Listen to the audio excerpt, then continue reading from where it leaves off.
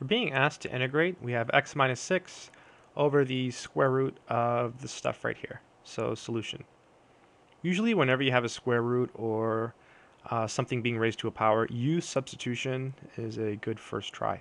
Let's try it. So if we set u equal to x squared, right, whatever is inside the square root, minus 12x plus 2, let's go ahead and compute du. So du, that's going to be 2x minus 12.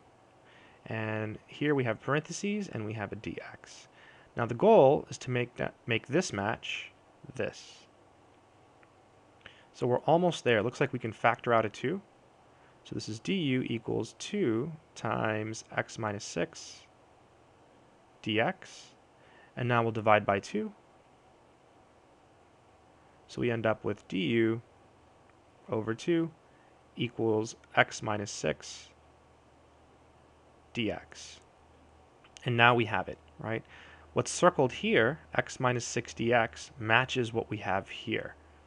And so now we can make the substitution. So our integral will be equal to, let's see, du over 2. You can really think of that as 1/2 du.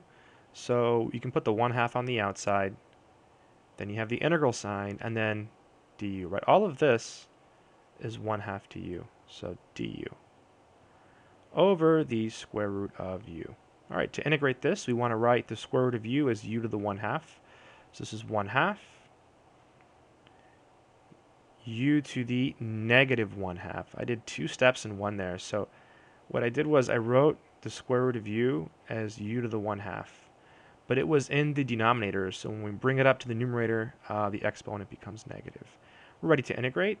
This is 1/2 u to the 1/2 divided by 1/2, right? You just add 1 plus a constant. The 1/2s cancel, so you get, let's see, u was this, and it's being raised to the 1/2 power, so that's the same as the square root. So this is the square root of x squared minus 12x plus 2 plus our constant, which is c. That's it.